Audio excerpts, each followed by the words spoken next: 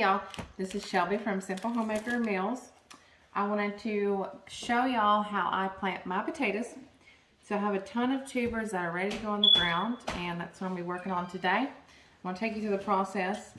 The first thing that I do is, so this is one of my tubers, I cut the eyes or sprouts. I think some people even call them tubers, sprouts, or seeds, or eyes. So if I refer to them in different ways or something different you've heard, this is what I'm talking about. These are your tubers or your eyes, sprouts, whatever. And I'm actually going to cut them out. And I have a variety of potatoes. These are purple, really tasty potatoes. But I'm going to cut the eyes out because each of these will be one plant. Mama. Yeah, baby. Why is it purple? So that's my 4-year-old son. He's asking why these are purple. These are just a breed of potatoes. And they're just purple. But you're going to cut them off like so. And see, even the little ones, Mama. they will count for them. Hey, Mama. Yep, I'll just... Oh, when do that, we can eat the purple. Yeah. But why not? Who are them? You want to eat the purple potato? I will. They're good. They even get purple in your hands. But these are really cool potatoes. As far as gardening goes, I do everything with my kids in tow. It's a family affair. I think that it is important for your kids to learn, even if it's harder to do it with them. And these will go to my chickens, and they'll eat it. That's my baby crying now. But I have a big box of potato tubers. I will show you these. These are my older ones. These have been in a box for about 6 months. And they are ready to be planted. These actually I can just plop in the ground. But I'm going to just cut off a little bit. That's pretty amazing. The potato's still intact. Mama, that's a normal time, and that's purple time. A big one, a purple, and here was a normal. So we have different kinds of potatoes. Oh. But even these little eyes. The only thing to remember, you can plant store-bought, but you do have to be careful on them carrying diseases. I actually bought some potato tubers the other day, and they seemed like they could possibly have disease. See, this potato has multiple. So one potato could possibly give you 5 or 10 maybe more potato plants. So that's why I cut it off.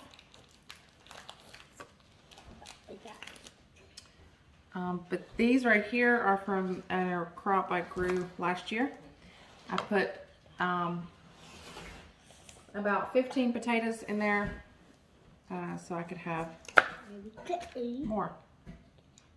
But this is going to be a lot of potato crops. My goal this year is to grow enough potatoes and onions where we no longer have to buy them from the store. That's my goal. I'm going to try to get it. So if you have a goal, I hope that you really try to be intentional about it and try to get after it. But potatoes are pretty easy to grow. They take anywhere from 70 to 100 days to harvest. And I will show, if you follow me on Instagram, I'll show more in depth like how the potato plant looks, and I will do a follow-up on YouTube on here about when you can dig them up and stuff. Mama. I see her. It's okay. Mama. Yes, Otis. Is it like a Parma gummy bear or a Power gummy bear? I'm not a big gummy fan. Well, no. It's a small sprout. Last time you like a Parma was or a bear or a tower was there. Not like a tower was there. Star Wars one's better? Yeah, because that's what? What? It has Leila's picture and Leila's taste. Oh, man. So I like those better. Okay.